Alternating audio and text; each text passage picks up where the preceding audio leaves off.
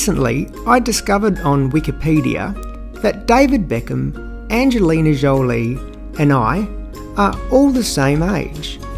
That got me thinking, do we have anything else in common? Are we all fabulously wealthy? Incredibly good looking? Maybe famous all around the world?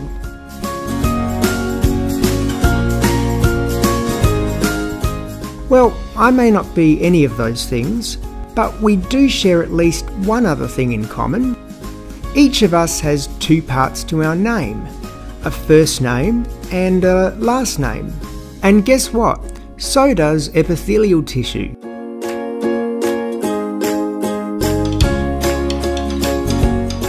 In epithelial tissue, the first name always indicates the number of cell layers, whilst the second name indicates the shape of the cells.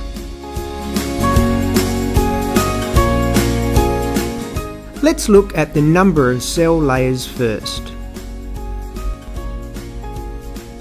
If only one layer of cells is present, we call the epithelium simple. Simple epithelium is found where rapid absorption or diffusion occurs, because material can pass really quickly through just one layer of cells. If more than one layer of cells is present, we call the epithelium stratified. Stratified epithelium is located in regions where we need protection against abrasion, friction, or bacteria, like for example the skin. Next, let's look at the shape of epithelial cells. If the cells are flat, we call the epithelium squamous. If the cells are cube-like, the epithelium is cuboidal. And if the cells are column-shaped, the epithelium is columnar. So, to summarise, if you're asked to name epithelium, first state the number of cell layers present and then the shape of the cells.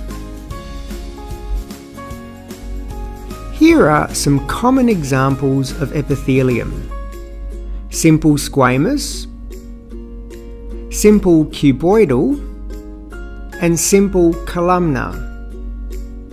Then there's stratified squamous, stratified cuboidal, and stratified columnar. But wait, there's more. Our bodies have two other very special types of epithelium, which I haven't yet mentioned. These are pseudo-stratified columnar epithelium and transitional epithelium.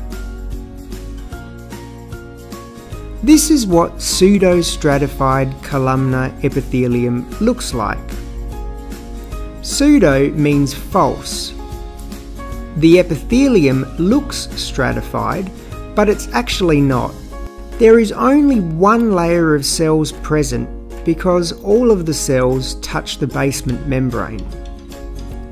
Pseudo-stratified columnar epithelium secretes a sticky mucus and has cilia on its surface. It's found in the nasal cavity and trachea. The mucus traps dust in the air, preventing it from getting to your lungs, and cilia move the dust and mucus towards your throat, where it's swallowed. Finally, let's look at transitional epithelium. Transitional epithelium is a special type of stratified epithelium that can stretch without breaking. Transitional epithelium is found in the bladder because the bladder has to stretch as it fills with urine. In an empty bladder, the cells are cuboidal in shape. But as the bladder fills with urine, the epithelial cells stretch and become squamous in shape. It's because the cells change shape that we call this epithelium transitional. Thanks for watching. Subscribe to my YouTube channel and stay tuned for more human biology explained videos.